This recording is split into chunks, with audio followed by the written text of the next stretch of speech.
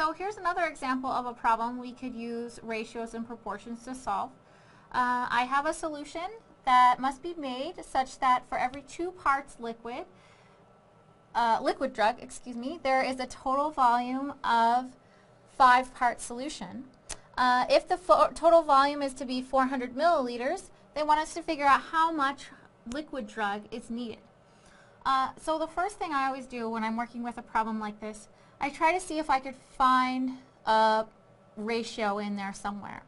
And I see in the second line, starting in the second line, we have for every 2 parts liquid drug, there is a total volume of 5 parts solution. So for every 2 parts liquid drug, we have a total volume. Our total volume is 5 parts solution. So they want us to find when the total, the amount of liquid drug when the total volume is to be 400 milliliters. Well, we put our total volume in the bottom of our first ratio. So when we create our second ratio and what we're looking for, we'll also make our total volume in the bottom, so 400.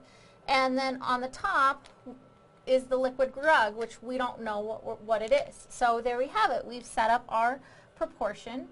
And so now all we have to do is solve it by just multiplying by 400 on both sides. 400 on both sides.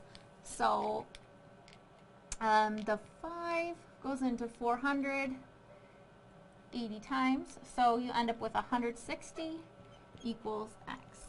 And so we can kind of check it. We can put our 160 is to 400, and that should be equivalent to 2/5. And sure enough, it works out that it is. And so there we have it.